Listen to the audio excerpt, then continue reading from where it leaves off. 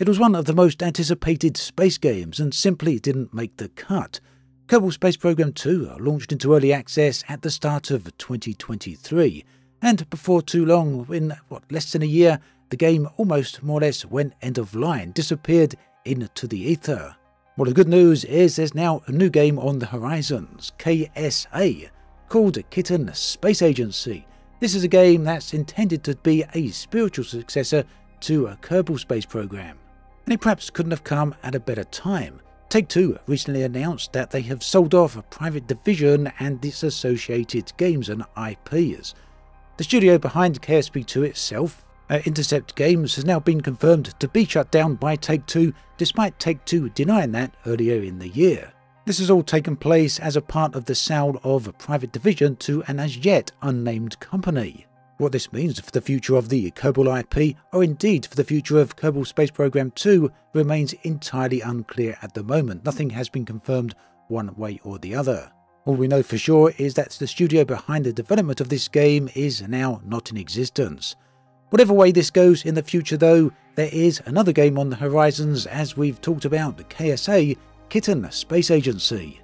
So this title is being developed by RocketWerkz under the leadership of its CEO, Dean Hall, and you may remember Dean from his work on DayZ, very renowned for that. So ultimately, KSA is all about following in the footsteps and building upon the work built by Kerbal Space Program. Now, one of the biggest problems with KSP and ultimately with KSP2 was issues that became notoriously known as the Kraken.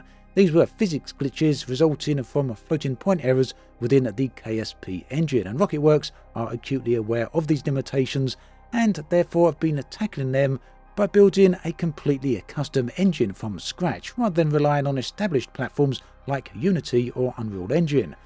So recognising that existing engines often falter under the demands of accurate space physics and large-scale simulations, the team developed a bespoke framework called Brutal.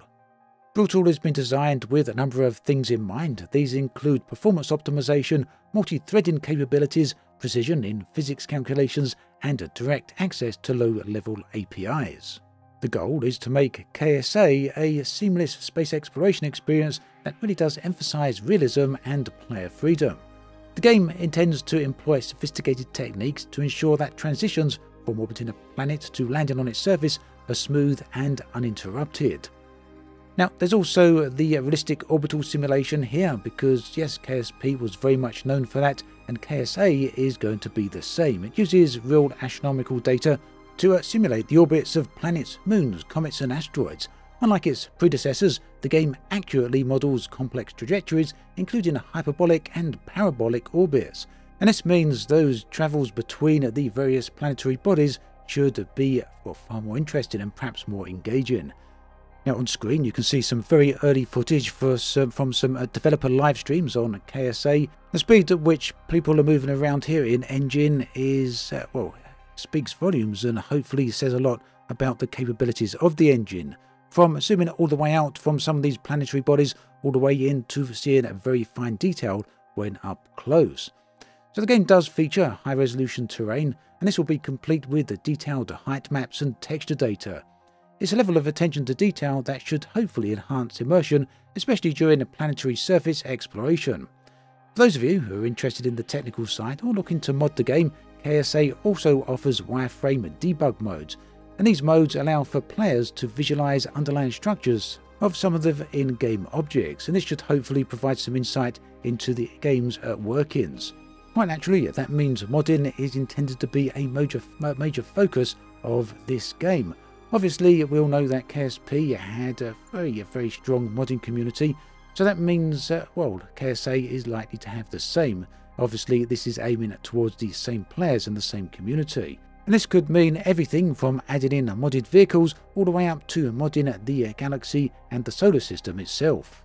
So yeah, that means modifying existing worlds as well as adding in new ones entirely.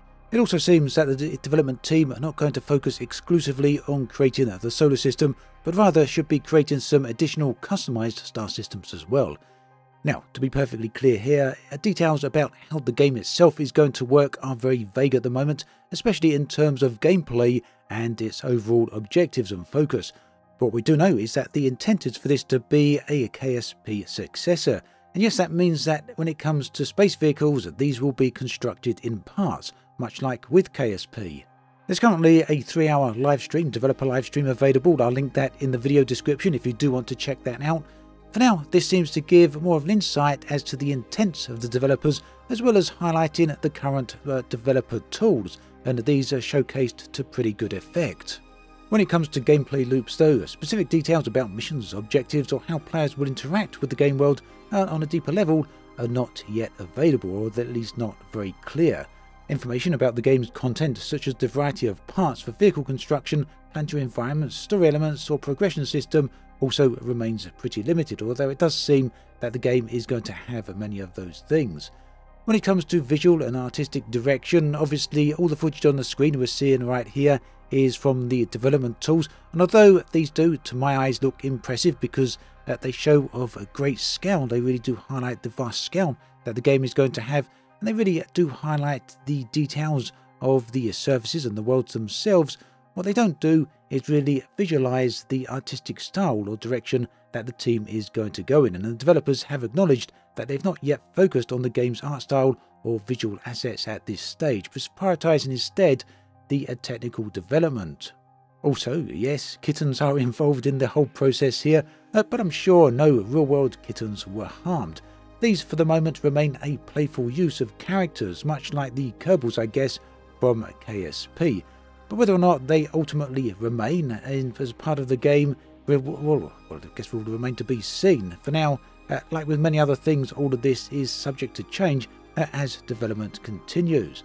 So yeah, for now, the whole situation with KSA is currently more about outlining the developers' intentions and showcasing the technical capabilities of the tools they are building. The focus is certainly on establishing a strong foundation and hopefully building a community very early on. And hopefully this should address the limitations they've observed in other space simulation games. In my opinion then, my take on this is they're starting from a very good point indeed. Perhaps one of the strongest things about KSP, certainly the original one, was indeed its community. Intercept Games, Private Division and Take-Two kind of ignored that, much to its detriment. Although they did involve the community to some extent, it was nowhere near to the extent that was there with the original one. So it looks like this team, when it comes to KSA, are going the completely opposite direction and involving the community very early on. And this, in my eyes, is a very, very good thing. So that's much of what we know about KSA at the moment. As I touched on at the beginning of the video though, there is that whole situation with the KSP2, Private Division and Intercept Games.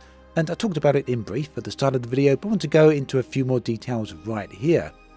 So Take-Two has sold its indie-focused publishing label Private Division. We now have that confirmed. It's been sold to an undisclosed buyer. The sale includes nearly all of Private Division's active and upcoming projects, but the identity of the buyer is expected to be revealed relatively soon, at least according to Take-Two. Now, prior to the sale of Private Division, Take-Two confirmed the closure of 2 studios under the Private Division umbrella, under the Private Division label. This includes Intercept Games, the developer of KSP2, as well as Roll7, who were known for the Ollie Ollie skating series. Now, the closure of Intercept Games has of course had a significant impact on KSP2. The game itself was released into early access in early 2023 and is currently facing, unfortunately, an uncertain future. Many people within the community, including myself, feel that the game is very likely dead, although this perhaps could change depending on what the new owners decide to do with the game itself as well as the IP.